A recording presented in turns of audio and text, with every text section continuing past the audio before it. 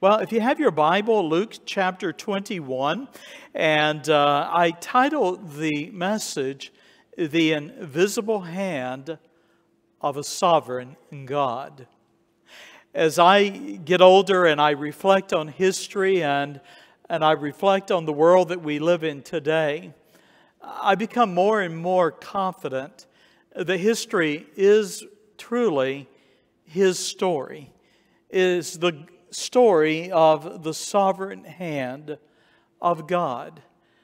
And though we look at the world that we live in and there's much about it that seems right now to be in turmoil, to realize that our God is not taken blindsided by the events of our world or even the events of your life. And so as we turn in our Bible to Luke chapter 21, we will find ourselves in the midst of the week that will end with the cross. I do invite you, if you've not been a part of Heart of a Shepherd Daily Devotions, this next week will actually be on the way to the cross. We'll highlight the betrayal, which I believe was in today's devotion, and we will follow all the way to the cross, and then the victorious resurrection that will follow that. And so we certainly appreciate you being here with us today. And let's look to the Lord and let's pray.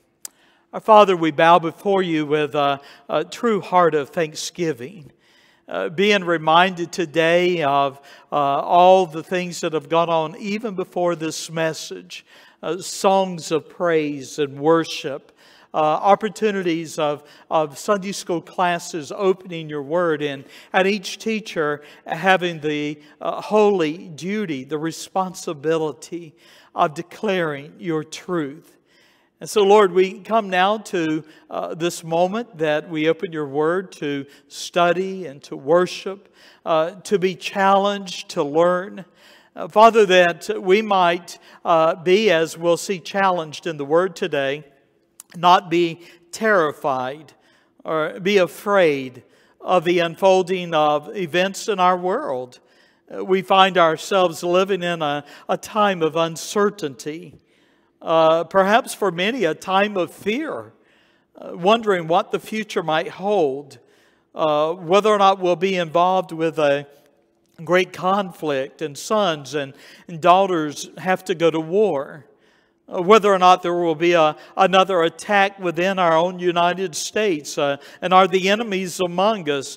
Lord, so many things that could cause us to tremble. And yet, we're reminded today, even as we open your word and study, that these perilous times were forecast. They were foretold.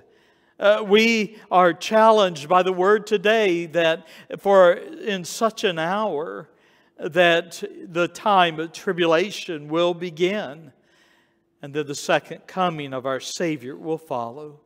And so, Lord, as we open your word now, I pray that you will find our hearts attentive. I pray that you would bless this preacher with a tongue to speak truth. And Lord, that we might be able to declare unapologetically, thus saith the Lord. So, Lord, thank you for the time that we have to share, and for these that have come to share it with us. We ask all this in Christ's name. Amen. I hope that you have the outline that was available as you came in this morning. And we're going to really just dive into where we are in the Scripture. We have been studying chronologically through the Gospels for the last several weeks. And as we come to Luke chapter 21, the day is the Wednesday before the cross. In fact, as you have your Bible there, Luke chapter 21 and verses 1 through 4, the Lord has been teaching in the temple that morning. And that's where He made the observation as rich men came and they cast in their silver and their gold into the treasury of the temple. And He had watched as a widow cast in 2 mites, two little pennies worth, as she cast it in. And the Lord had made the observation that she has cast in more than they all. Well, we understand she cast in out of her want. The wealthy men were casting in out of their abundance. But with that comment, as we come to verse 5, we find that the Lord now is beginning to leave. In fact, as we come to verse 5 and verse 6, He is already making His way out of the city of Jerusalem. He is ascending the Mount of Olives, which overlooks Jerusalem. And in fact, I've been there. From the Mount of Olives, you can look out and see the peak of the Temple Mount itself. And so as the Lord arrives in that place, He has picked up a conversation along the way. And it was a conversation about the temple. And it was a prophecy that the temple would be destroyed. We read in Luke 21 and verse 6 then these words, "As for these things which ye behold, the days will come in the which there shall not be left one stone upon another." One stone of the temple will be all broken down that shall not be thrown down. Now we know that happened in 70 AD. Rome, as they conquered the city of Jerusalem, ascended the Temple Mount, and they literally began to dismantle the stones of the temple because there was gold within the temple on the walls itself. And so in order to retrieve all the gold and the silver and other precious items that were there, they literally tore the temple down stone by stone. Well, you could imagine for the disciples, this shocked them. This temple that is built to worship the Lord, the God of heaven. And the Lord is now saying that what you look upon is that which will be absolutely destroyed. That takes us to another thought. In Luke 21, in verse 7, the disciples now at the Lord's before them sit, and they began to ask questions about the temple. We read in Luke 21 and verse 7, "Master," or that is teacher, "but when? When shall these things be?" This dismantling, the destruction of the temple. "And what sign will there be when these things shall come to pass?" Another verse in Matthew 24 and verse 13, we read also, "What shall be the sign of thy coming and of the end of the world?" And so the subject of our study today is to answer that question. Follow with me on your outline, and I would invite you to notice, first of all, that Luke's Gospel in chapter 21 records 5 prophetic signs that precede the tribulation and Christ's second coming. We have, as a body of believers for 2,000 years, been watching and waiting. The Lord promised His disciples on the night that He was betrayed in John chapter 14 that He was going away, but He also promised, "And I'll come again." And so the waiting of believers has been for 2 millennia, when is He coming? And the answer to that is given not by date, but is given to us by signs. So I'm going to briefly in our message this morning share with you 5 signs that precede the second coming of Jesus Christ. Some of those signs will carry through the tribulation period, but I invite you to follow with me. First of all, in Luke chapter 21 and verse 8, the first sign is that of what I'm calling religious charlatans or religious hypocrites. You probably do not follow like I do, but quote church news. There's a magazine called Christianity Today. And I've been watching with sorrow, but not with surprise, that across our nation, really in the last year, pastors of some of the mega churches, the major churches, some of the great leaders in America have fallen morally. Disbanded, put out of the ministry, bringing great shame upon the ministry and upon their congregations. In fact, some of those churches that they had pastored under this I guess I would almost say the showmanship of a preacher have collapsed, gone into bankruptcy, and shut their doors. But this should be expected.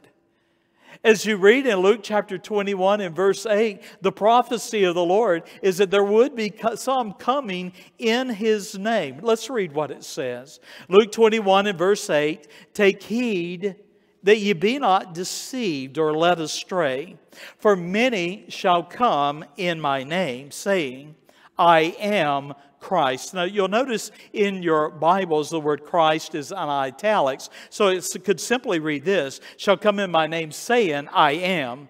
And the time draweth near, go ye not therefore after them." So notice in the verse there, two thoughts or two commands or two warnings. The first is one, be not take heed, that is, be on your guard. Number two, be not deceived, be not led astray. Many will come in Christ's name. Now here's a question for you.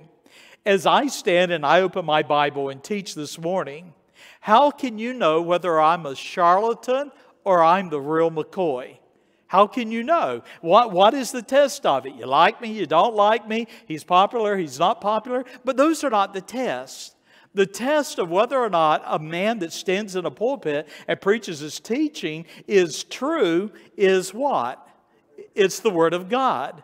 And so you judge a man not by his talent, his eloquence, or by his personality, but the man that stands and teaches ought to be judged by the Word of God. And so as you look at the verse here, take heed. That is, be on your guard. Have your antenna spiritually, have it up.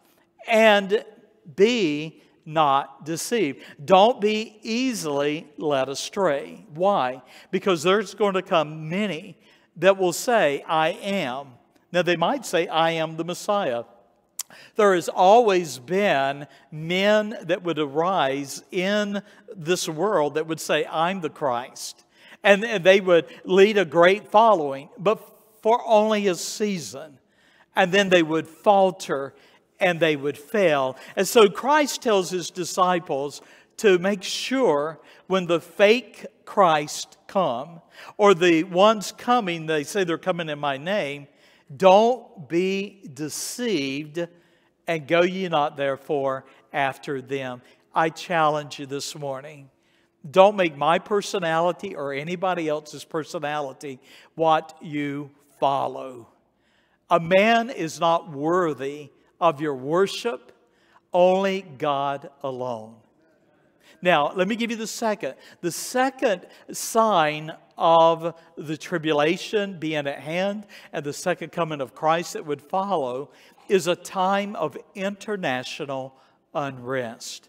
Would you agree with me this morning that we look at the news and all over the world, it seems like the whole world is ready to explode, right?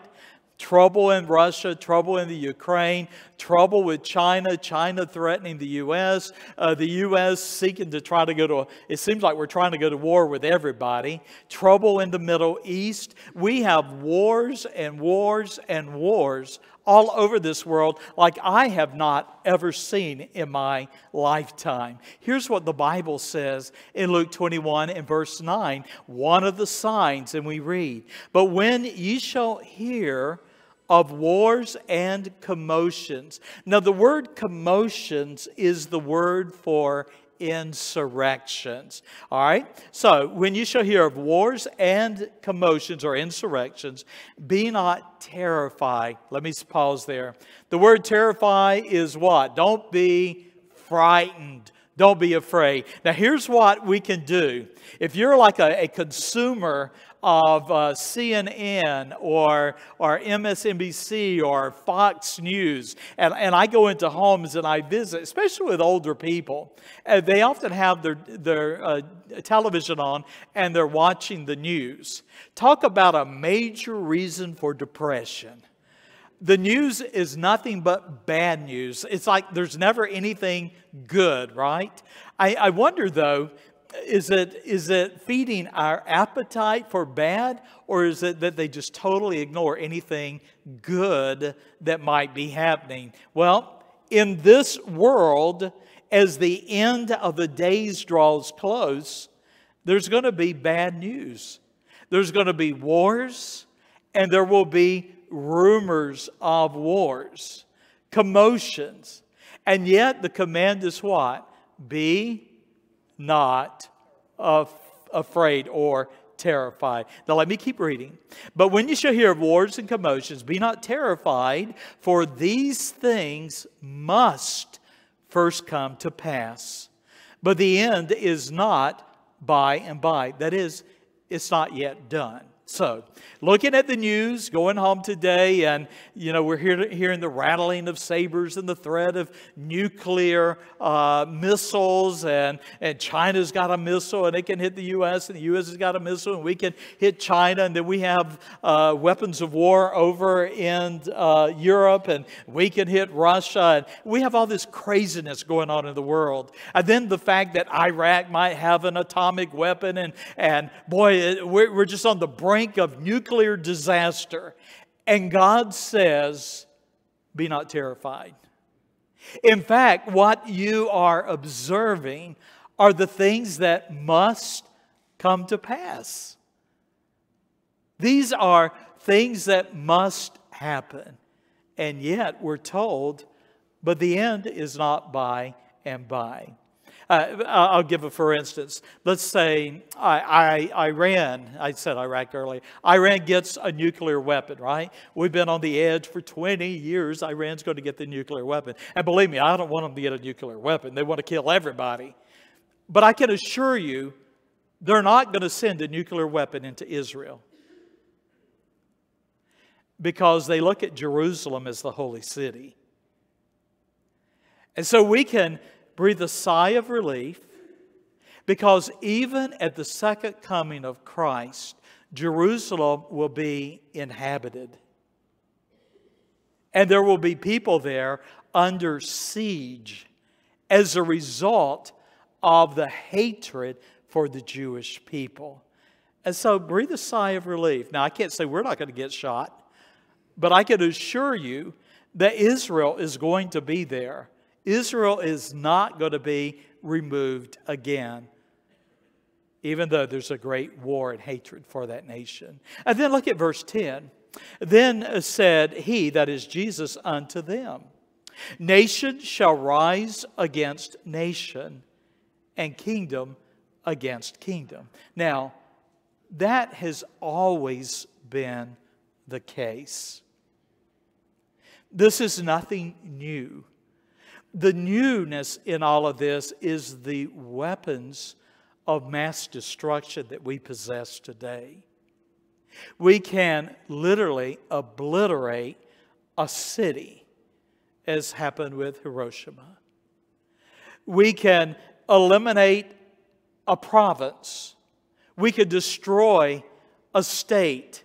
And we might even be able to destroy a nation with the power of nuclear weapons.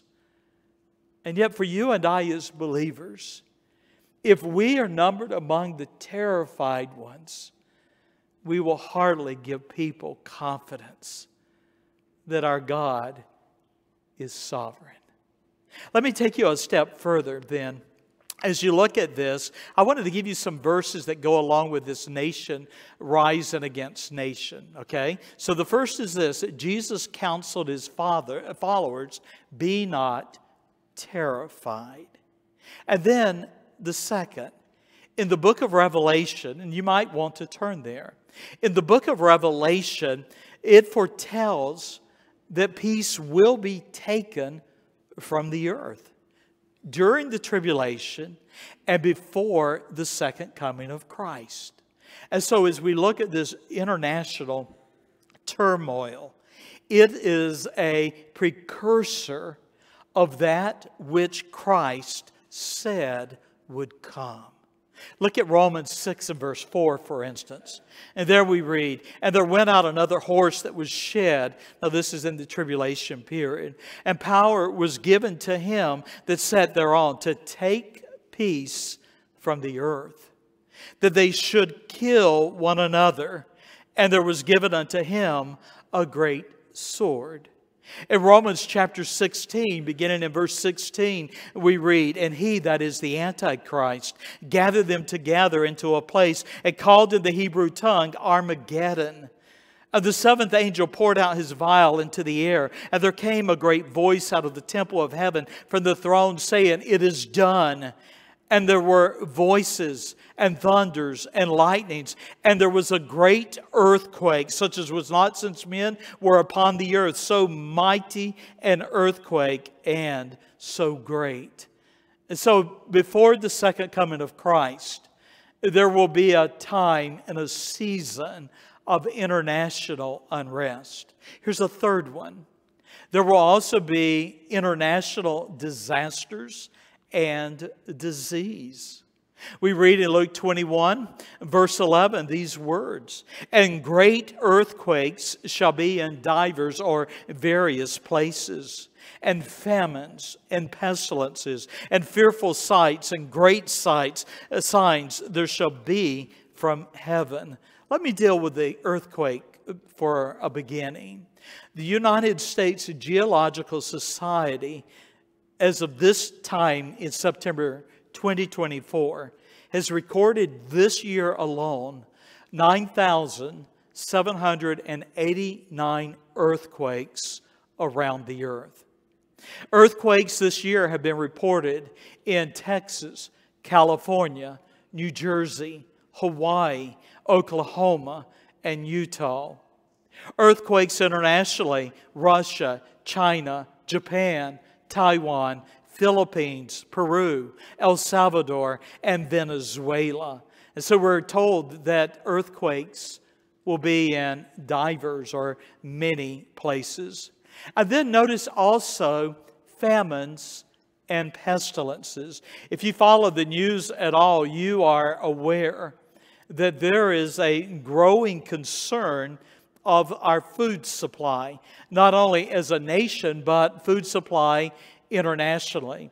For instance, the Ukraine, where all the wars and battles between Russia and the Ukraine are taking place, and heaven only knows how much we have already placed there. But understand that the Ukraine is the breadbasket of all of Europe. It is the richest land in Europe. Europe is dependent upon the grain that grows and comes out of the Ukraine. But we have, in effect, because of this war, have shut down not only the oil supply, but we've also now facing the fact that we may face in another year of famine of international proportions. Do you know that here in these United States, for instance, are you aware that China, Communist China, has purchased tens of thousands of acres of farmland? Are you aware of that? For instance, when my wife and I were visiting along the coast of North Carolina, we're passing acres and acres and acres of soybean that's growing there. And I learned while I was there that China has purchased some of the major farms that are in that area. They have done the same out west. Now, Governor DeSantis, I believe, has outlawed China purchasing land here. But China has purchased also great ranch land in our own nation. They are taking our debt and our dollars, and they are purchasing our land as a result. Also, you have wealthy people like Bill Gates. I think Bill Gates is the largest private landowner in the United States. And he is opposed to raising beef and cattle.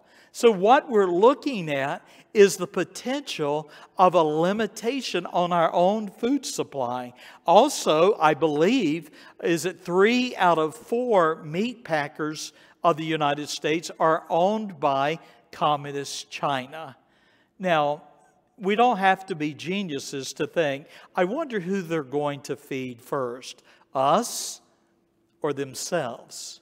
And so this matter of famine is very real. Also, the fact of the climate change, right? All this concern about climate.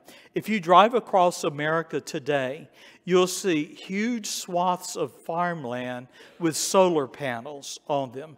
No longer are they raising food on the farmland.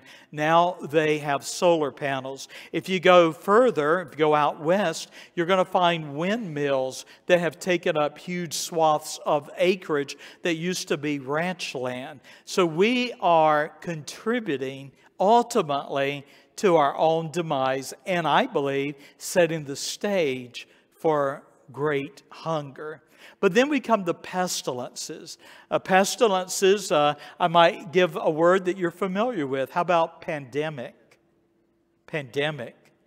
We are, as a nation, our government has been funding research internationally and here at home, taking normal viruses and genetically modifying them in such a way that they are able to weaponize those and kill millions and millions of people. Add another thought to that. Recent immigration around the world, not only here in the United States through our southern border, where I hear anywhere from 15 to 20 million illegal immigrants have come into the States, but the same movement has also happened in Europe. There are capital cities such as London the English are now in the minority. And what they're bringing with them, with that movement, are diseases that at one time we thought were dead. Science had conquered, medical prescriptions had finally won the day. Well, let me share this with you. Currently, growing in our nation and around the world is an epidemic of measles, tuberculosis, scarlet fever, polio, leprosy, syphilis, and the bubonic plague.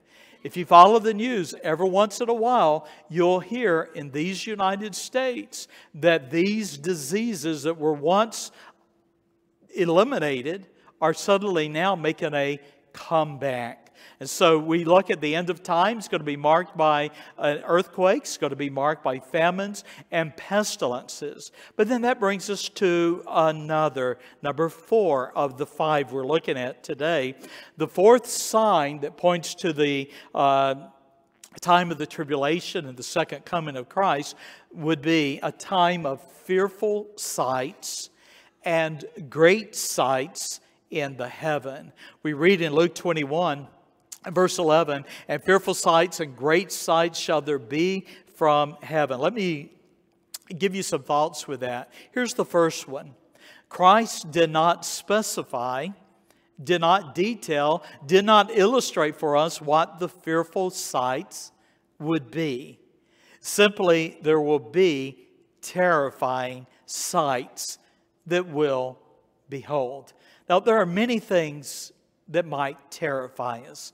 Some of what I've already shared today could terrify us, but other things that could. We live in Florida. We keep hearing that the hurricanes are growing stronger and stronger. We've seen tornadoes that go across the Midwest, the huge swaths of destruction that they leave in their path. We hear that in Yellowstone, that there's the possibility ultimately of a volcano that might explode and wreak havoc on the West. And so there are many things that could be terrifying. Let me give you some verses to go with this. In Revelation chapter 8 and verse 7, we read that the first angel sounded, and there followed hail and fire mingled with blood. When you think about fire, and we have firemen here, I know Jim Bates was a fireman, Josh Dargotes is a fireman. I don't know if Cody Green is here this morning. He's a fireman. I don't know about you, but fire terrifies me because I know its destruction. I know how the winds can feed the fire. I'll give you an illustration. Do you remember the fire in Hawaii? Do you remember that? How explosive it was. The fires in California, a lot of it because of the green ideals, and they're not clearing the land. They're not removing the fallen wood that has died. And as a result, we have this incendiary firewood that is everywhere waiting to explode. Well, here's what we read, Revelation 8 and verse 7.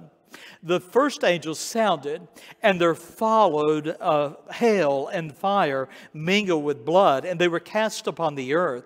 And the third part of the trees was burnt up, and all green grass was burnt up. So this is the tribulation. This is the expectation of things before the second coming of Christ. We also read in verse 8 of these words, and the second angel sounded, and as it were a great mountain burning with fire was cast into the sea. Might be describing a volcano, volcanic action. And the third part of the sea became blood, killing many of the sea creatures, a third of them. And then we read in verse 9, and the third part of the creatures which were in the sea and had life died, and the third part of the ships were destroyed. So there you're seeing this commercial ships destroyed, and we know how much we depend upon shipping in our world today. Add another part to that, not only fearful sights, but also great signs from heaven. Now, I know that we are able to today, with modern telescopes in space, we're able to look into space and to see not only the beauty of God's creation, but to see that we can see no end to the universe that God has created. But in the end of times, before the second coming of Christ, there is to be great signs from heaven. Let me give you a couple of illustrations of those. In Revelation chapter 8 and verse 10, we read these words, and the third angel sounded, and there fell a great star from heaven, burning as it were a lamp. And it fell upon the third part of the rivers and upon the fountains of water. Listen, one of the concerns of modern times has been asteroids, right? We know that there have been times that the earth was hit by meteors. In fact, many think that that is what brought in the ice age. But there is also the understanding that there has been a growing concern of the asteroids. And if one of those asteroids makes a huge impact, what might it do to the earth? And so NASA and others are developing these missiles and trying to figure out, well, as an asteroid become close, we'll shoot that missile into space. And if we can hit it, then we'll just move it enough to not hit the earth. But here's what the prophecy says. The prophecy says, and there fell a great star from heaven, burning as it were a lamp, and it fell upon the third part of the rivers and upon the fountains of water. And so we're looking at the waters themselves being destroyed, fresh water particularly. And then fourthly, 4 of 5, here's the fifth one. There will also be a time of religious persecution. Now, here's what we read in Luke 12 and verse 21.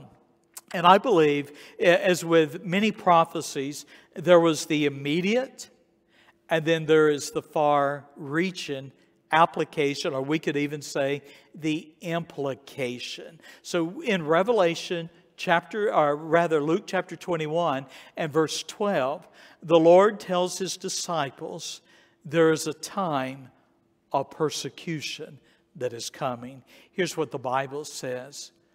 But before all these, the wars, the rumors of wars, the nations rising against nation, before all these, they shall lay hands on you. Now, let's pause there. Who is He talking to? He's talking to the disciples. The disciples have been arguing throughout their 3.5 years with Christ, who shall be the greatest. They will, on the very night that he is betrayed, argue on the way to the Garden of Gethsemane. They'll be arguing which of us should be the greatest. And so what the Lord is telling them goes counter to everything that they want to believe. They want to believe that Christ is going to rule and reign at that time.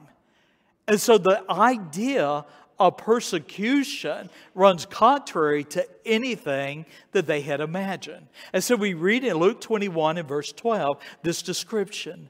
But before or prior to all these things we read about in verses 10 and 11, they shall lay their hands on you, his disciples, his followers, and they shall persecute you, delivering you up to the synagogues and into prisons, being brought before kings and rulers for my name's sake. Now, let me just sum up in just a few moments here.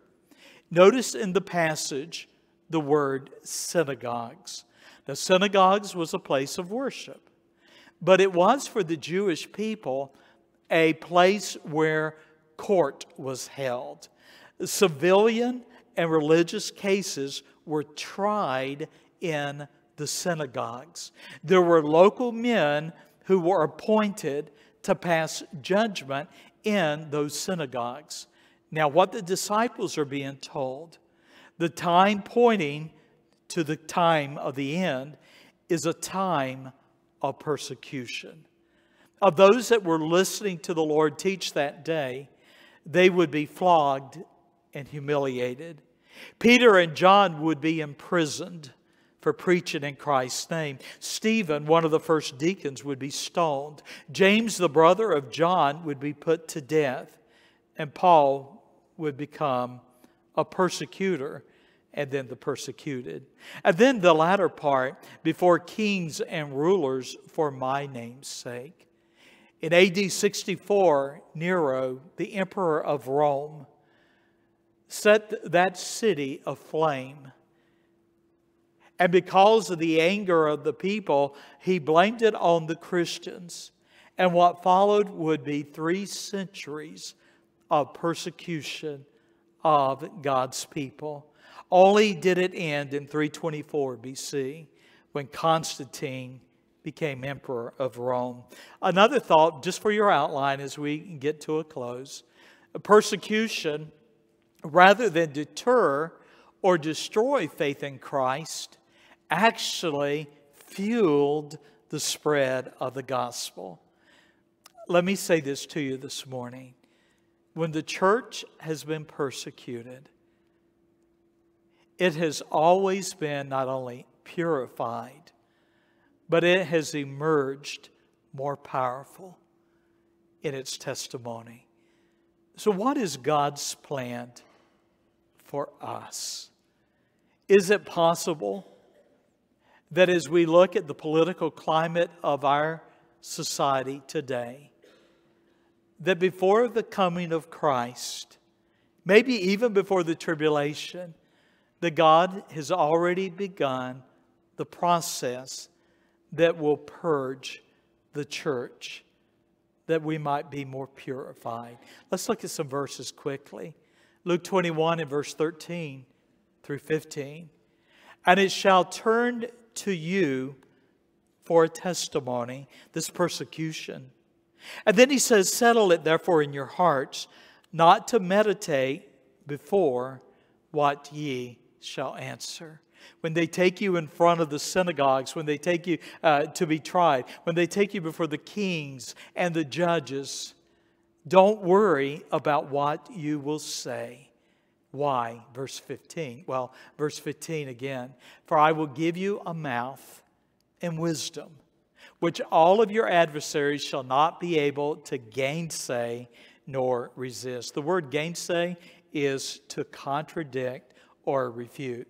Here's a challenge for you and I as believers to live in such a way that our testimony for Christ speaks for itself. I believe that we are, as a society, facing a great war morally and spiritually. And we have to determine as individual believers, am I willing to be faithful? Even if trouble, even if persecution comes. Thirdly, Christ also foretold that persecution would arise from one's family and friends. I learned some interesting lessons watching COVID, our nation, and watching how if we were not careful as believers, there was the mask and the unmasked.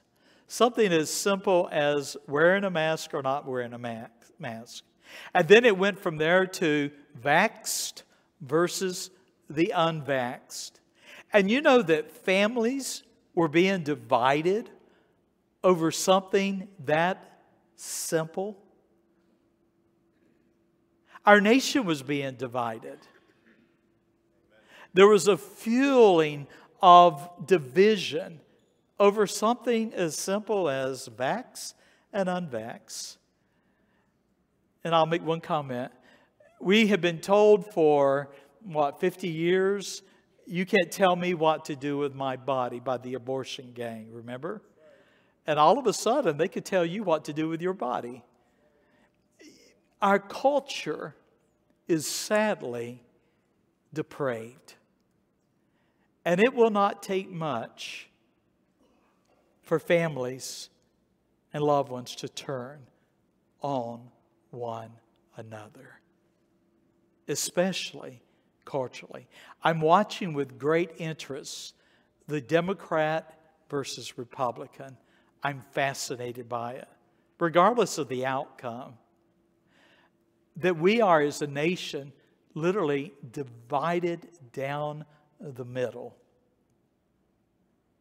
And I'm expecting violence. Are you not?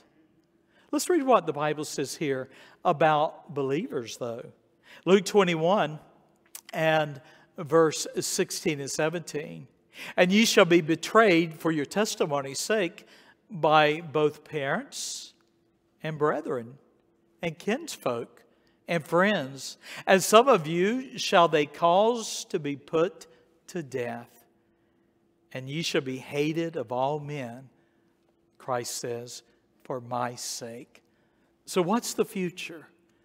The future is going to be one, not of vax and unvax and mask and unmasked, Democrat versus Republican. The battle is far greater than that. It's going to be between biblicists, Bible believers, and the unbelievers. The unbelievers are going to become emboldened in their wickedness. And for those that choose to live godly, righteous lives, all of a sudden, we will find ourselves the ones wearing the target.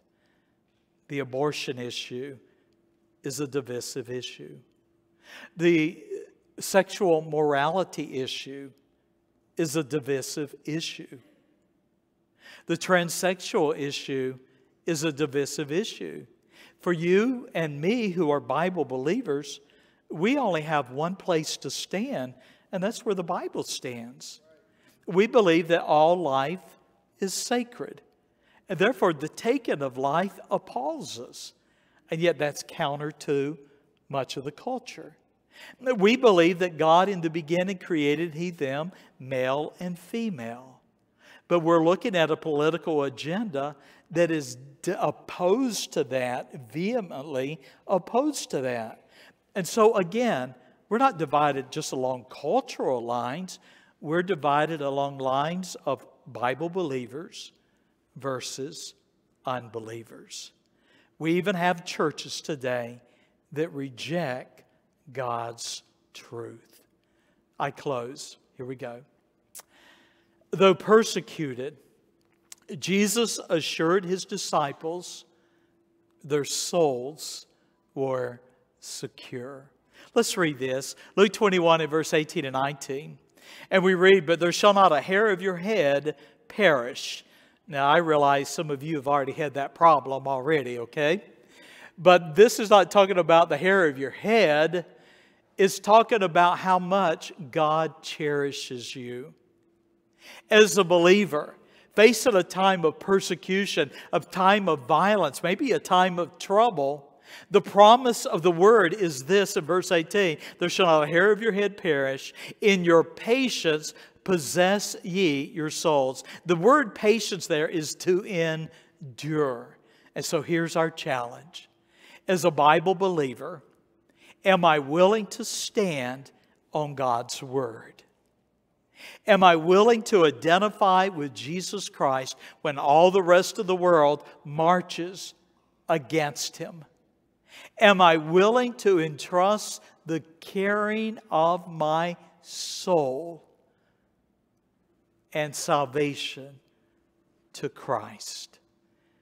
And let me close then with some thoughts here. The siege of Jerusalem, I'm not going to teach it, but it is mentioned in verses 20 through 24. The first siege did occur in AD 70. There will be another, well, that was the second siege, but there is another future. And we'll study it in the book of Revelation, leading to the battle of Armageddon. So I would say stay tuned. We'll be there, okay? And then I want to close with this thought.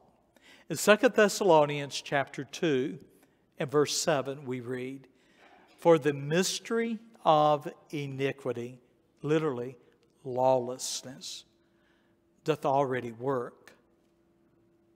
Only he who now letteth or restrains will restrain, until he, the Holy Spirit, be taken out of the way." Now, I'm not going to discuss the rapture this morning versus the mid-trib and all of this that we can easily get involved with. But I want you to know as I close this morning that I believe that it's the presence of the Holy Spirit in this world that is restraining lawlessness right now.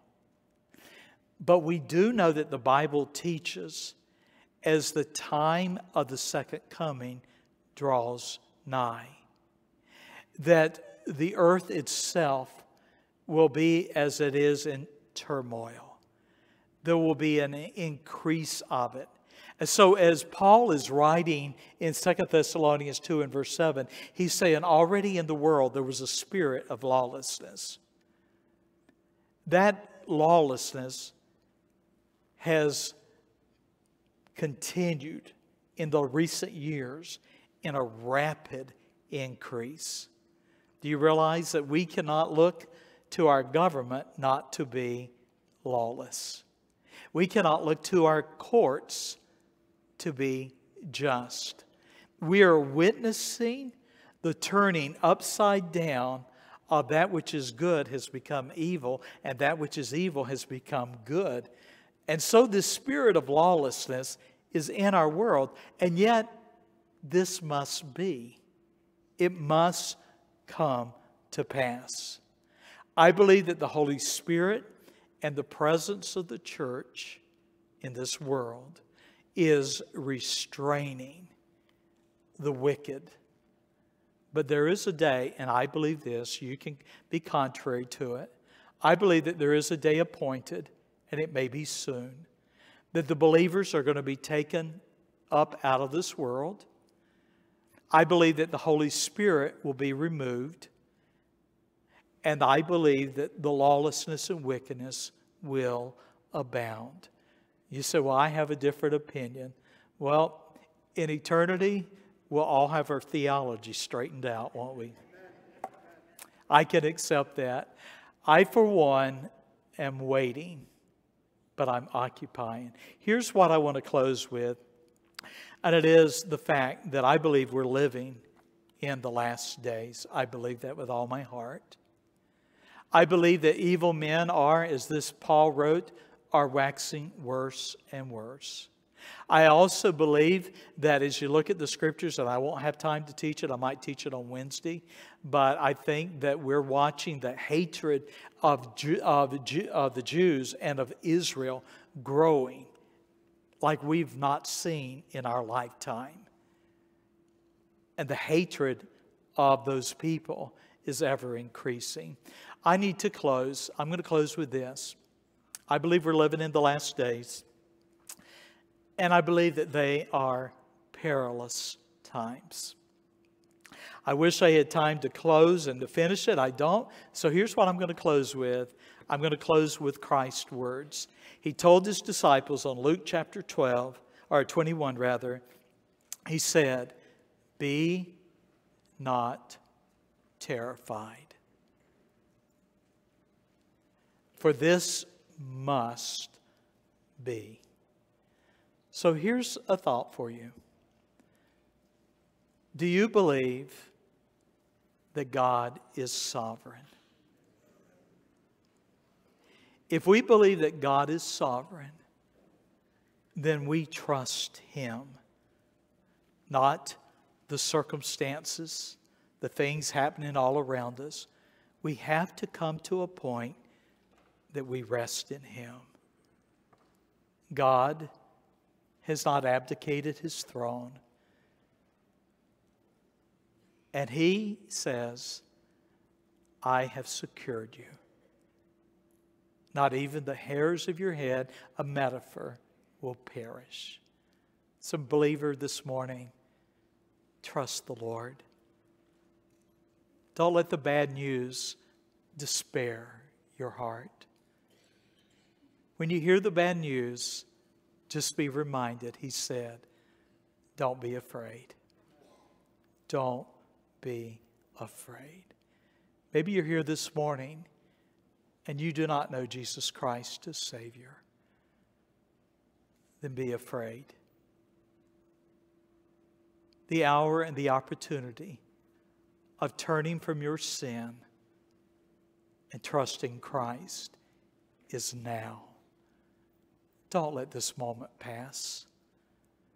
He that has foretold all the things that would come to pass is the same one who died for your sins on the cross, was buried, and raised from the dead. He died for you that you might be saved. Won't you trust Him?